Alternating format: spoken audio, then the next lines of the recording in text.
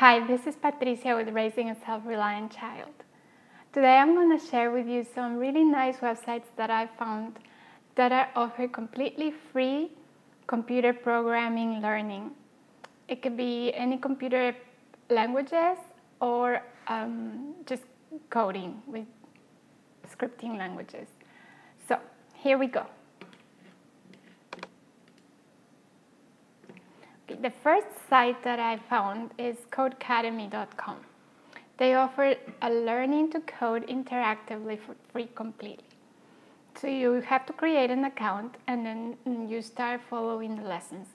My son actually has started an account here. He started learning Ruby on Rails, and it's been really straightforward and simple to follow along. So this site has been used by us, and we do recommend it. The next one that I found is called Learn Code the Hard Way. This is a very counterintuitive name, but hopefully it won't be so hard. They have different languages: Python, Ruby, C, SQL, and regex. And I haven't tried it, but it seems like they have pretty complete resources in here. The next one is Udacity.com. And they have a lot of different technology resources here, and they are not for very young children. I would say high schoolers and above, and not all of them are free, but there are some free resources that you can begin with. The next one is MIT, the website MIT Edu. They have some resources that they've posted for free, not just for computer science, but here for this particular video, I'm just focusing on the computer programming stuff, so it's right here. And again, these are all college level courses, being that the site's MIT, but I'm sure that if you have an advanced high schooler, he or she could benefit from this as well. Next up is the newboston.org. This site seems pretty non-complicated. It's just very simple, and they have a lot of different tutorials here, including web design tutorials. So this could be very suitable for a young child, children as young as middle schoolers. I would say even 10 to 11 years old, they could start working with web design, HTML and CSS. Speaking of HTML and CSS, that's the next website here, and it's shayhowie.com.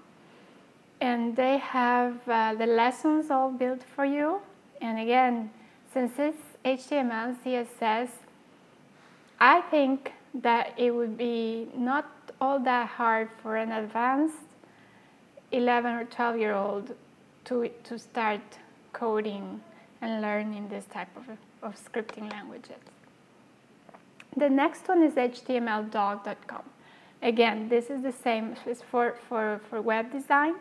They have HTML, CSS, and JavaScript, which is used so much for any static web design or static website building.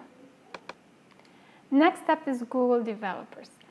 This, on the other hand, my personal opinion is that it's not that oriented for young children. This is definitely more advanced.